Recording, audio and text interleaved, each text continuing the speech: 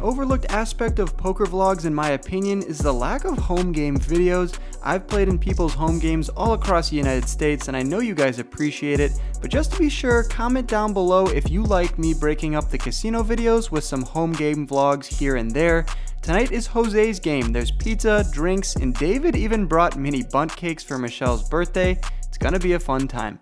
Let's kick off the session here with 5-4 of clubs from the small blind. Few limps over to me, so I decided to complete. A little bit of a strange play for me. Normally you'd see me raising or folding out of the small blind, but I decided to complete here. Don't roast me, Alvin. And we are off to a flop. Flop comes queen 7-6, all hearts, and the action checks around. Obviously, I'm going to check multi-way here on this board. 3 hearts out there, monotone, a little bit scary. I do have the open and straight draw, but when the action checks around, we are off to the turn, which comes the ace of clubs. Not going to change too much from my position in the small blind, so I decide to check, and the action checks around on the turn. Nothing too exciting to report just yet. We're off to a river though, but it is exciting. It comes the 8 of spades, giving me the straight. Not going to put a bang out there because someone could be slow playing a flush. Instead, I decide to bet out for pot of $15. Michelle raises it up to $30 and the action's back over to me. Now let's take a few things into consideration. She decides to raise me on this river. Could she have a hand like 9-10? Could she have pocket 8s? Sure. Let's also not discount the fact that her birthday's coming up, so I decide just to put in the flat call for $15. I don't want to get into a war here, seeing another raise and then I'm in a weird spot. I just call, and my spidey senses were tingling, and I was right. She had 10-9 offsuit. So yeah, she's going to take down that first hand of the night. What an action river card. Moving right along, early position here with kings, a beautiful sight, and I decide to raise it up to $15. We're going to get 3 callers. That means we are 4 ways out of position to a flop. Flop's pretty great for us. It comes queen at 9-4 with 2 spades. We have the range advantage on this board. I'm going to have all the aces, kings, pocket queens. I'm also going to have all the nut flush draws like ace king of spades, ace 5 of spades. So when the action's on me, I decide to bet out for $30. I think 30 is a good price here. You want to size up on this board when you're multi-way and when there's a lot of draws out there like 10-jack and the spade draws.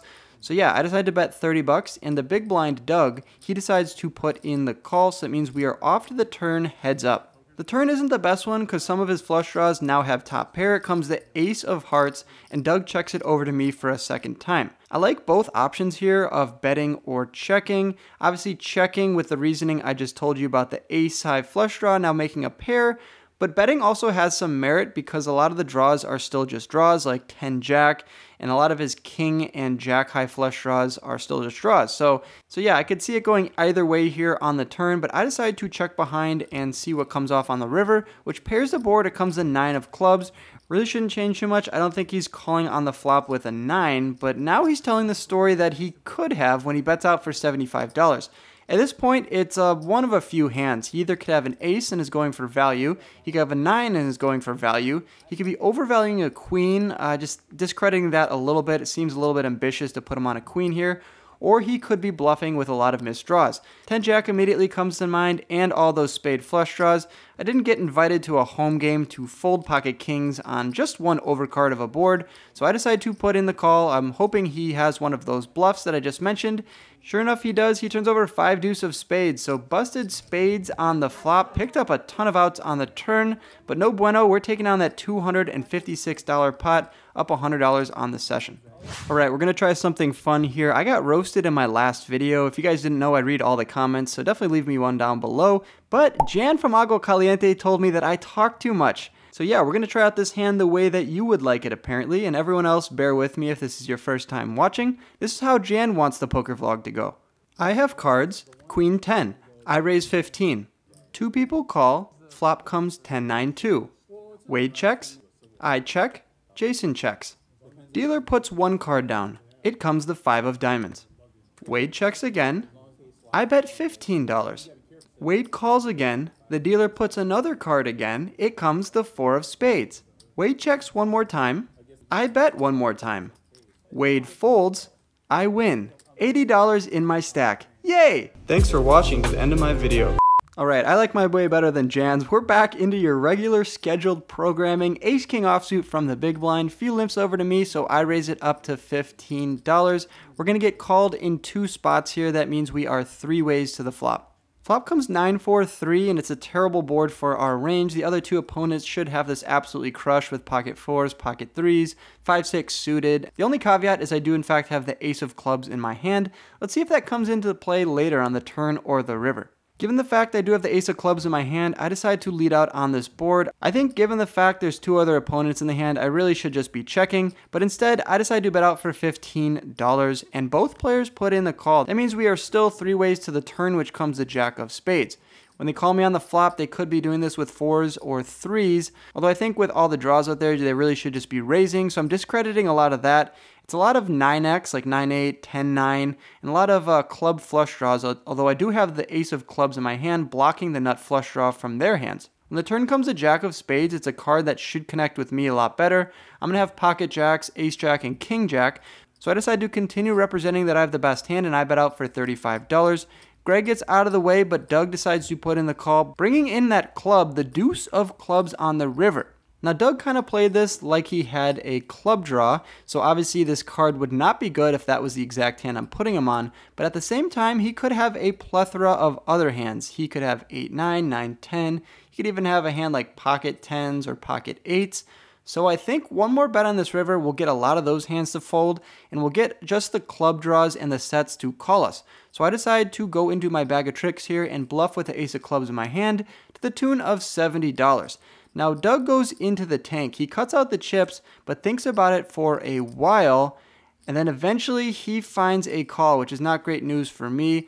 I'm not going to give him the satisfaction right away. I turn over the ace of clubs, followed by the king of diamonds, expecting to see a flush or a set. Instead, he called me light with 8-9 offsuit, and he's going to get rewarded with that $306 pot. Nice call, Doug.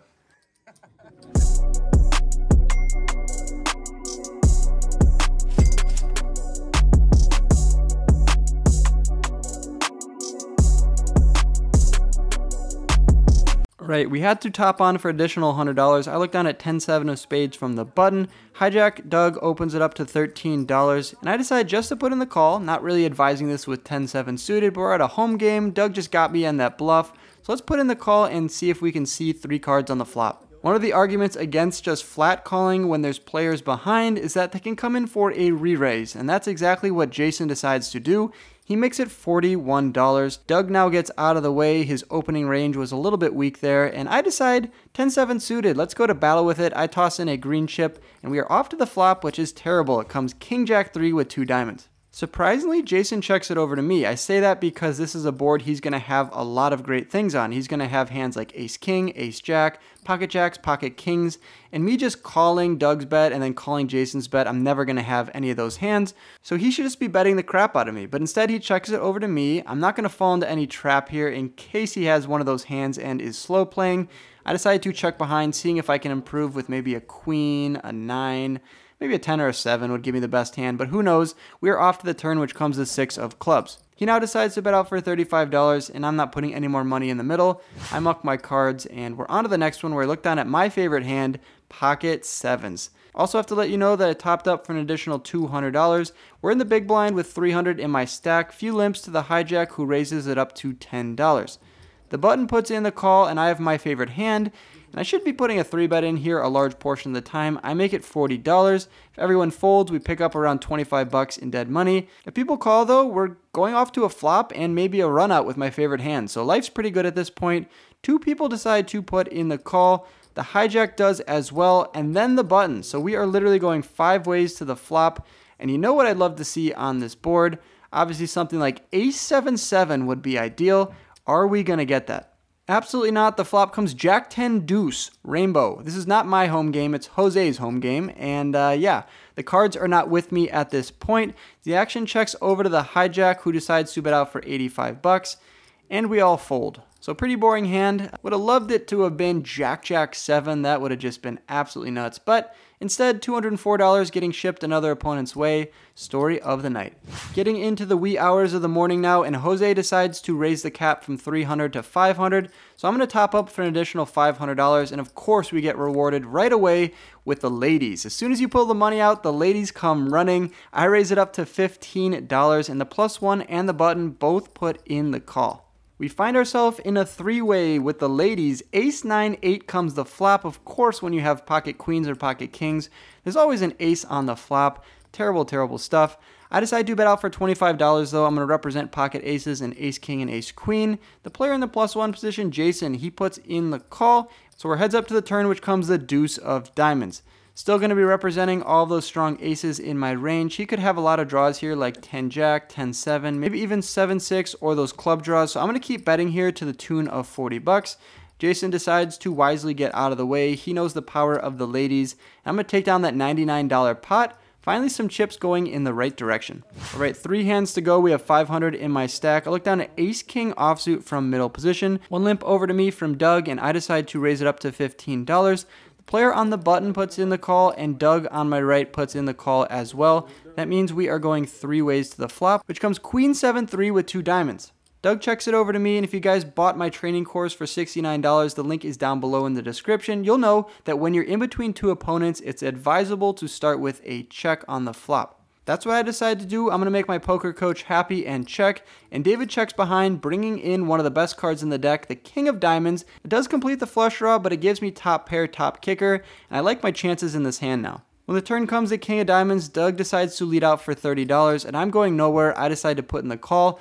I think a raise is just not a great move. It's only going to get me called by better hands like sets and flushes. So when I put in the call, David gets out of the way, and we are off to the river, which comes the 9 of spades. Doug now slows down and checks it over to me, so I'm going to go for a little bit of value. I know there's a flush draw out there, but I have top pair, top kicker. I can get called by a plethora of random hands like queen X, king X, maybe even jacks or 10s. Who knows? He checks it over to me. I bet out for $45. Gonna get a little bit of my money back from Doug here when he puts in the call. He's not getting those back. I turn over top pair, top kicker. He mucks his cards. The rest is history. $200 coming my way. Alright, I got some exciting news for everyone in Toledo, Ohio, or the surrounding areas. I got a meetup game at the Reserve Poker Club in Toledo, Ohio, this Saturday, January 14th. That's 2 days from now if you're watching this on Thursday. Saturday, 2 to 7 p.m. I'll be playing friendly cash games all day long and filming a vlog. It's 1-2, 1-3, 2-5 type games. And then from 7 p.m. on, I'm playing 5, 10, 20 live on YouTube. It's a live stream game. That's on Saturday as well. Come out to the Reserve Poker Club. I'll be hosting a meetup game, and I look forward to seeing you guys there.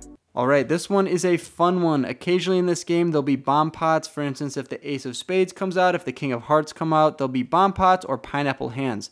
This one is a $10 bomb pot 8 ways, and of course I look down at a premium pocket 10s. No option for me to raise it pre-flop. We are off to 2 boards, which comes 7-6-6, giving me an overpair, and ace 10-3, bang, we flop middle set on the bottom. It's going to be very hard for me to be beat on both boards. The only hand that I can see right now that would have me beat is pocket aces, because they'd have a better set on bottom. Other than that, we're trapping against any hand on the top board that has a 6 in it. When the action checks to me, let's start to build the size of the pot. I bet out for $30, and 3 people decide to put in the call. That's pretty great news. In these bomb pots, you want to put money in and then end up chopping it. Since 3 other people put in the call, that means 2 of those people are getting their money chopped at this moment. We are off to the turn on both boards. Turn comes the deuce of diamonds on top and the king of diamonds on the bottom. Really doesn't change too much, although we now are losing on both boards to pocket kings.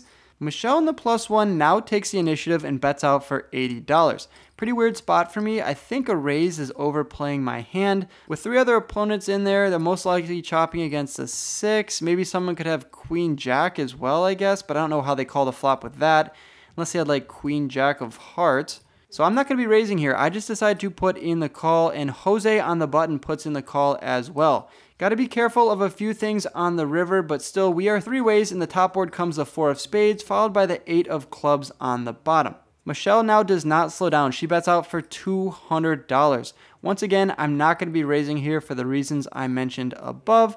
So I decided just to put in the call, and one of the positives of just calling instead of raising is it could bring in Jose, and if he's not good in this spot and decides to put in the 200 because he's getting a good price, we're going to chop his money, which is exactly what happens. Jose puts in the call as well for $200. Let's see who has the goods here in this over $1,000 pot. Michelle turns over 6 deuce of clubs, so she has 3 of a kind on top. I turn over my set on the bottom, and Jose mucks his cards, showing the ace of clubs. Not exactly sure what he had there, but just like that, we're going to take down $500 from this pot, which are definitely some much needed chips in this session.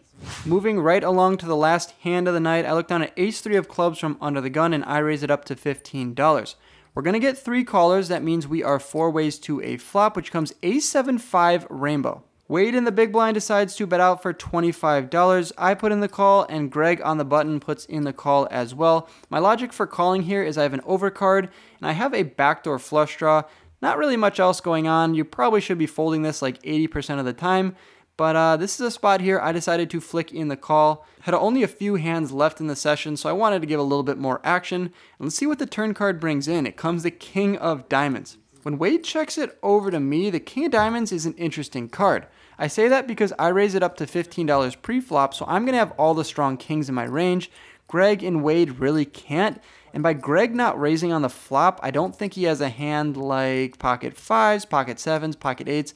I think those would probably want to put in more money on the flop, considering it's a decently wet board. So I'm going to represent this king when Wade checks it over to me, and I bet out for $40. It's a small bet, so I'm just kind of feeling where I'm at and trying to get one hand to fold some sort of equity. Greg puts in the call, but Wade gets out of the way, so we do thin the field. We're now heads up with Greg to the river. And also by Greg just calling this turn, I'm pretty much eliminating all the sets from his range. By me betting here, I'm saying I have ace-king, king-queen, king-jack. So if he doesn't raise here, I don't know why he wouldn't, right? If he had pocket 7s and you're putting me on a king, let's get some more money in and play for stacks by the river. It's really also hard to put him on a straight, like 6-9 or 6-4 are pretty random hands to have. So I'm putting him on a 1 or 2 pair type hand, like 8-9, 8-7, 7-5, stuff like that. We're going to bet here on the turn and then fire big on the river. River card comes the 4 of diamonds, which connects the board a little bit. Any 6 is now going to have a straight. But I didn't bet on the turn to give up by the river, so I decided to put them all in for $154 effective.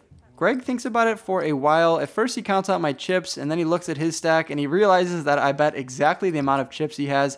He chuckles before folding, and that's going to get a chuckle out of me when I win with the worst hand, most likely ace-3 offsuit. He confirms I did have the worst hand, but the worst hand's getting paid here. $216 coming my way. And that's going to wrap up this session. I was down early on in the session, stuck $500, but I battled back, and let's see how much I cashed out for. Alright you guys, that wraps up that 1-2 game here at the Casa de Jose, Jose's house here in the outskirts of Chicago. Got into that for $300. Ended up topping up like another 100, another 100, another 100. We were in for $900, got out for $824, a loss of $76. But you know how you can get me back for that loss. I'm gonna drop Jose's address down in the comments. Come show up and knock on the door and get my money back. I lost $76. Drop in the comments if you guys show up to Jose's house. But no, in all seriousness, thanks for following on this video. If you guys are new here, drop a subscribe, a like, and a comment. Good luck on the felt as always, you guys. Hope you run better than I did tonight, and I'll catch you in the next video. Peace! Thanks for watching to the end of my video. Click my head below to subscribe and stay in the loop. See you next time.